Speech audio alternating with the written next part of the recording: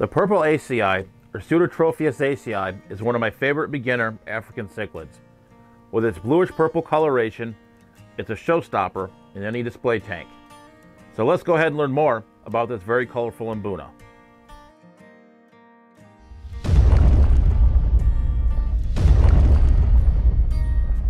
The Pseudotropheus acei is endemic to Lake Malawi, where it's found on the western side of the lake, where it inhabits both sandy and rocky areas that's littered with submerged rocks and other objects. While Mbuna are generally on the smaller side when it comes to African cichlids, purple aceis do get quite large, with males getting to be about 7 inches. Since they do get so large, I would really recommend keeping a group of these in no smaller than a 75-gallon tank. These fish will thrive in your typical tropical temperatures from 75 to 80 degrees, and these fish do like hard, high pH water. My purple acei currently live in a pH that ranges from 7.8 to 8.0.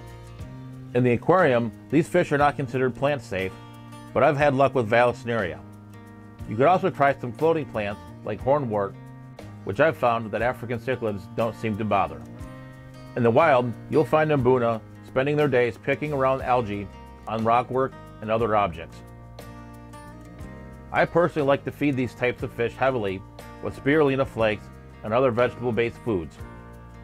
One of my favorites is the extreme spirulina flake, which you can purchase at the aquarium co-op. I will supplement with some protein-based foods as well, but these need to be fed sparingly to avoid bloating. So one important thing that you will need to keep in mind when keeping African cichlid tanks is filtration.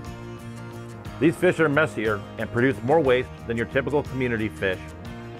And due to this, I would highly recommend either a hang-on back filter, sump, or canister filter. If properly maintained, these filters can handle the waste that African cichlids produce and keep your tank and fish healthy. In this 125-gallon tank, I currently run a sponge filter to provide airflow, as well as 2 hang-on-the-back filters to help keep this tank clean.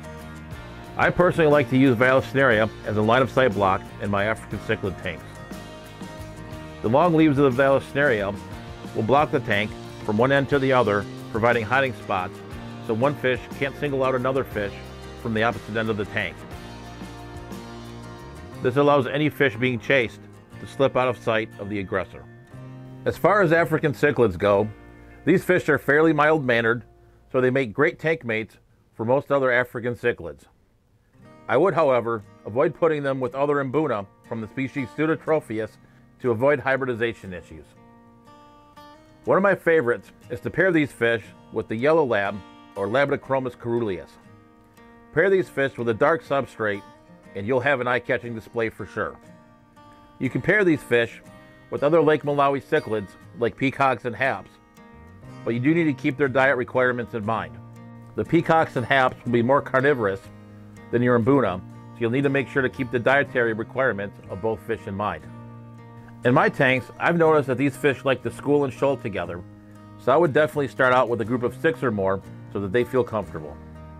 Purple acei are a maternal mouth brooder, which means that after spawning, the females will hold the eggs in their mouth for 21 days before releasing the fry. Sexing purple acei is not the easiest thing in the world, but you will generally notice that males will be more territorial. You can look at the egg spots on the fins, where the males will have more and have them more brightly colored, but that's not always accurate. If you're looking to raise the fry, I would highly recommend stripping the female or moving her to another tank so she can release her fry. Most of the fry would get eaten in a heavily stocked African cichlid tank. Now that we've learned about the purple acei, you can definitely see why it's one of my favorite African cichlids. Its hardiness and peaceful temperament make it a great fish for the beginning African cichlid keeper. Combine that with its stunning colors and you truly have a winner. So good luck with your new purple acei cichlid. And with that being said, stay safe, stay fishy, and I'll see you on the next video.